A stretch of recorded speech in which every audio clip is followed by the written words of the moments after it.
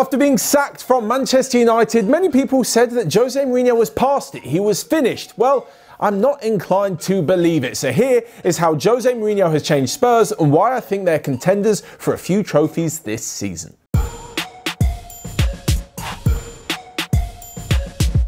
So first off, Jose has done something which has always been very difficult for Tottenham to understand. Defend properly.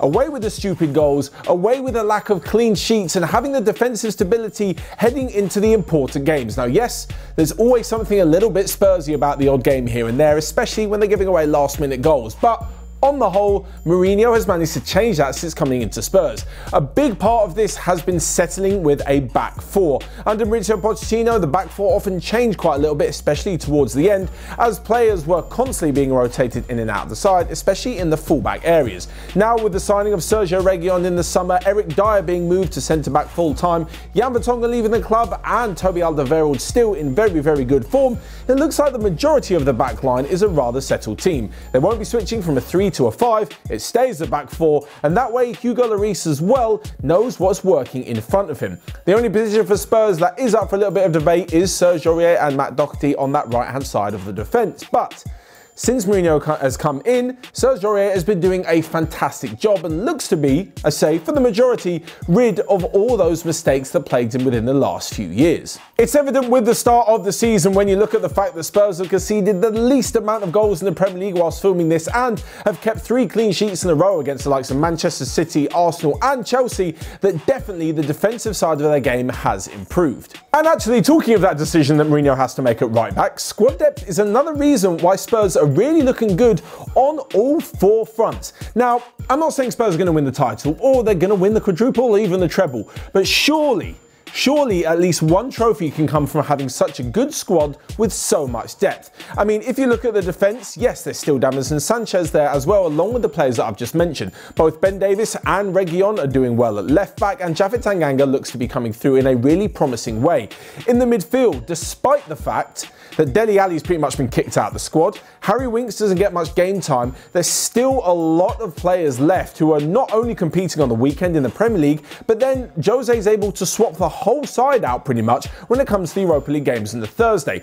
This gives more time to the likes of Moussa Sissoko, to Harry Winks, Ali as well. Lo Celso and Ndombele are swapping every few games. Moving further forward, there's Lucas, Bergwijn, Son, Lamela, who always seems to be injured, and most importantly, what Spurs have been crying out for is a backup striker for Harry Kane.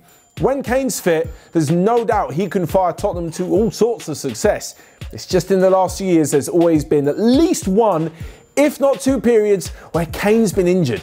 As soon as that happens, they're relying on someone like Heung-min Son to come up with the goals, which he tries his best on occasion, but you're never quite replicating the amount that Harry Kane scores. So going out and bringing Carlos Vinicius on loan from Benfica in the summer has been an absolute masterstroke. He started well. He's only started Europa League games so far, but they've been very promising, not only with his goals and with his assists, but with his overall contribution to how the team plays. I think this has always been something very difficult for Spurs to manage.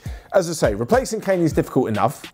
Finding someone who's happy to sit on the bench until Kane gets injured is also very difficult. But when he goes out of the team, it's always tough to find someone who's going to come in and replace his style of play so that you don't have to change the team so much.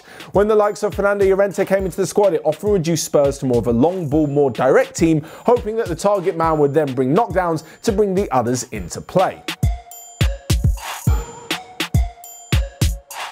And talking of attackers, another reason why I think Spurs and Jose will be successful this season is because he is managing to get the best out of Heung-min Son and Harry Kane. Is there a deadlier attacking duo in world football at the moment?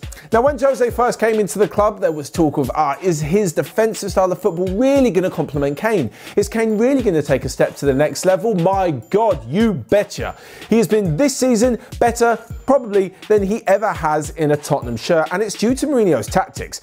He is very well drilled. From the defence to the midfield, there is often a low block, they soak up a lot of pressure and hit on the counter-attack. This has complemented Kane's ability as a frontman and especially shown off his range of passing. When it comes to the others up front, the likes of Son, Bergwijn and Lucas, they've all got brilliant speed and are able to get in behind the front line. Kane and Son, as we've seen, especially providing so many goals for each other. The other forward in the front three is something that is really becoming a signature of Jose Mourinho, and it's a defensive forward. Especially with Steven Bergwijn and Lucas Moura, both of them have been complimented multiple times, especially Lucas, by Mourinho for their overall contribution to the team, their defensive work, and the fact that they are very much are team players. When the Spurs don't have possession, they, Bergwijn or Moura, are most likely the attacker who's going to drop back and create the second block after the defence into the midfield. It's this shape that they almost create a 4-4-2 system. Yes, one central midfielder is often dragged out wide and Heung-min Son does come back and defend, but not as much as he used to. He's in a much more free role to come in off the flanks, and not only this, but go beyond Harry Kane. Instead of him being the focal point, he drops deep, Son goes further, and Spurs are a really, really dangerous force against the top sides who like to press them. Of course, it's a little bit more difficult to break down some of the teams who don't necessarily attack, and when that happens, and when Spurs don't break them down, it can look like negative, boring football from Jose, but he knows what to do in these situations. He has managed plenty of teams to plenty of success, and the fact that you're seeing Kane and Son go forward and be such good attackers this season is only testament to Mourinho's tactics.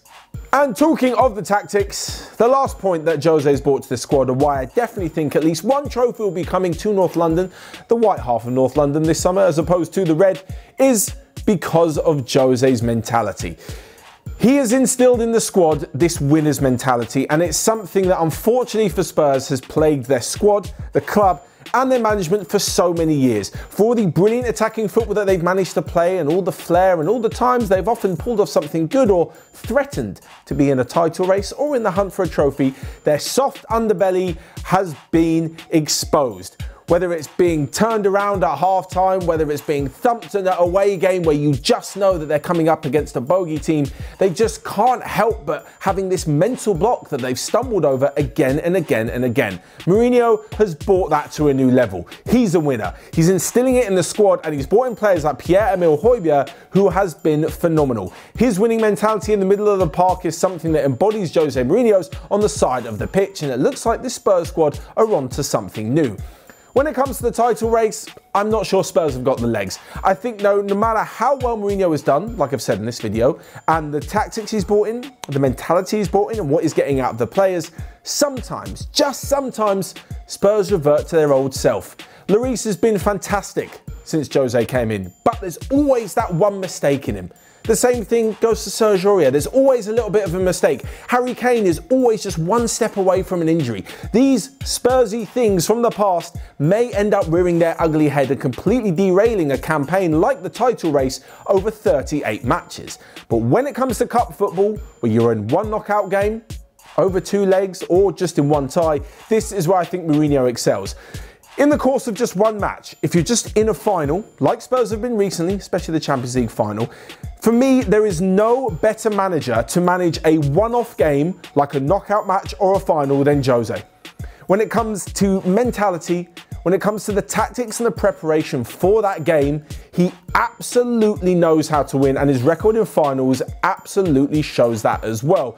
In fact, he was talking to Davinson Sanchez when he first joined the club, and actually he was caught on video, admitted to the defender that he knew when they lined up in the tunnel, his Manchester United side against Ajax in the Europa League, I think in 2017, he knew he'd won. Mourinho knew that United had won the game as they lined up in the tunnel and saw the Ajax body language. When he gets in the right mode, he can win any one-off game, and it's this that I think will help Spurs and eventually, after a long time, 12 years, bring a trophy to Tottenham. So there you have it. Feel free to come back to this video and let me know how Spurs are getting on at the end of the season. Either I'll be proved right, or you can all have a right good laugh in the comment section. Anyway, let me know your thoughts on Spurs' chance of the season. Check out everything else we've got going on OneFootball, and until next time, I will see you guys later.